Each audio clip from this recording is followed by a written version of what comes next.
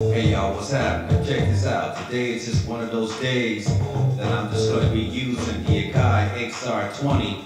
I just feel like doing that because one thing about it, it's got this kind of like this preset pattern that's like a G-funk pattern. It's old school. So I tend to take that and use the MIDI portion of it and send it out. So I'm going to go ahead and start trying to funk with it, alright? Alright, here we go. Alright y'all, let me do something with the bass right quick.